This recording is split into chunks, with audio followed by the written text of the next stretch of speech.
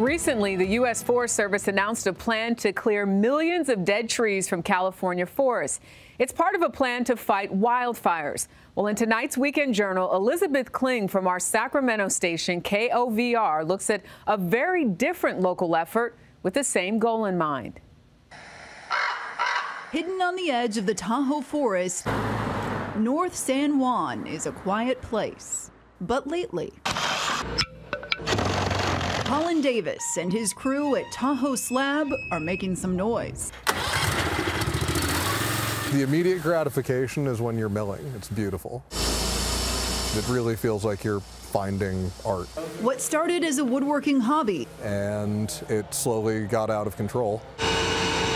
Is now a full-time 8-person operation, transforming trashed trees. This is some English walnut from an orchard in Wheatland, California. Into useful treasures. Our goal is to utilize all of this wood, which otherwise is either being ground up, left to rot, or lit on fire. But turning freshly cut pieces of walnut and cedar into impressive dining tables and beautiful paneling is a process. Trees are often more than 50% water, and slabs have to dry out before they can be turned into furniture. Usually it takes about a year of air drying for every inch of thickness.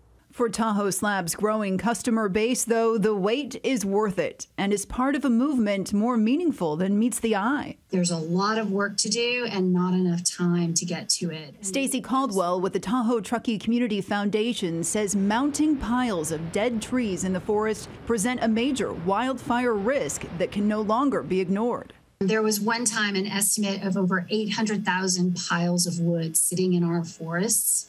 Some as small as a VW bus, others as large as a hotel ballroom. It's really stunning. Clearing it all out, she says, is going to require more creativity. What can we do with this inventory, if you will? Can we turn it into energy and heat?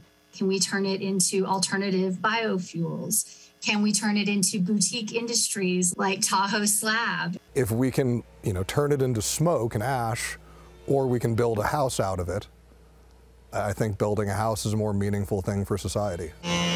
Carving a path to build a brighter future for our society and for our forests. Elizabeth Klinge, CBS News, North San Juan, California.